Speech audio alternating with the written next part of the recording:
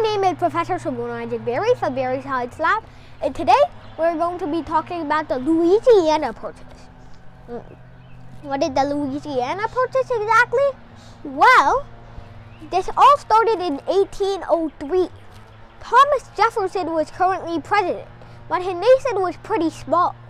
It was only about the 13 colonies with some land that consisted of some more eastern or western states actually, like Louisiana or Michigan or Illinois, Indiana, Ohio, those ones. And the thing was, it was a pretty small nation. He was looking to buy some land from a giant empire, but who? He was too far away to purchase something from the stars. But the only thing that was bordering him right now, the Britain still hated him. So the only thing that was bordering him that liked him, they both fought in the Revolutionary War together. Guess who it was? It was France.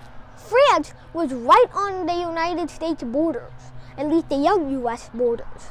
So France wanted some money. They didn't need this land, but who could they sell it to?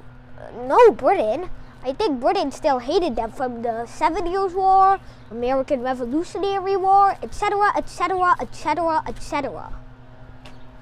So, what could they do? Well, there's only one young nation they could sell it to. Of course, you know it, you love it. It's the United States.